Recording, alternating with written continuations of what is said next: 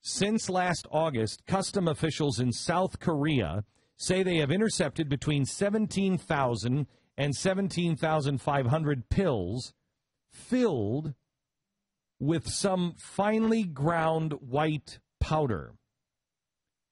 It is said to be a stamina enhancer and medical panacea in parts of Asia. There's pictures of these pills on the Blaze. What are in these pills? Finely ground human baby flesh. The grim trade, according to the Daily Mail, is being run from China, where corrupt medical staff are said to be tipped off and tipping off medical companies when babies are aborted or delivered stillborn.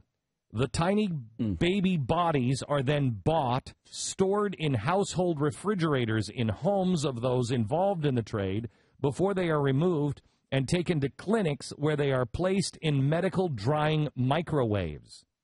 Once the skin is tinder dry, it is pummeled into powder and then processed and put into capsules along with herbs to disguise the true ingredient from health investigators, according to custom officers.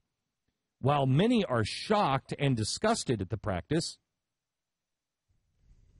many? Can I just say, many? And I'm disturbed that there's a comma here.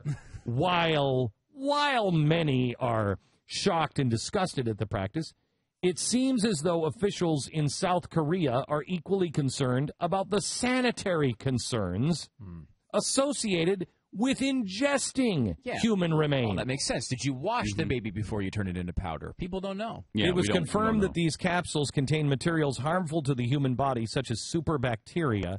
We need to take tougher measures to protect public health. When did you ever think this movie might be a reality? It's people. Soylent Green is made out of people. Soylent Green is people! It doesn't apply here, though, because these pills are not They're people. fetuses. They're fetuses.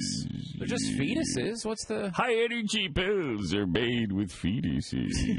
Neither China's Food and Drug Administration nor its health ministry responded. I mean, if you're a Food and Drug... If you have a Food and Drug Administration and you haven't shut down the baby pill industry, you're a worthless Food and Drug Administration. They have not responded to questions on Monday, according to the Telegraph, but the paper reports now. So the sources on this, so you know, the sources on this story, the Daily Mail, the Telegraph, the Daily Telegraph, the Blaze, and the BBC.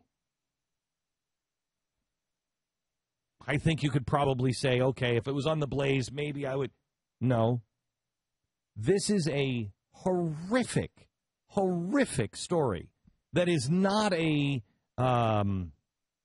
this is not an internet rumor. Yeah, and some of these weren't fetuses. They were apparently stillborn babies. Yeah. Listen to this one. Even more horrifying, if possible, some are now reporting that it may not have only been aborted or stillborn babies used in the pills.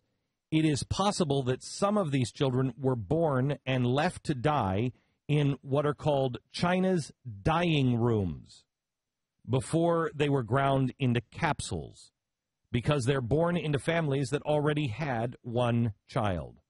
Oh, my God. Now, let me ask you a question. What is the difference between China's dying rooms and what the president was pushing for in Chicago when they just let a child who was born and he put him and he defended putting them just in a room to let him die?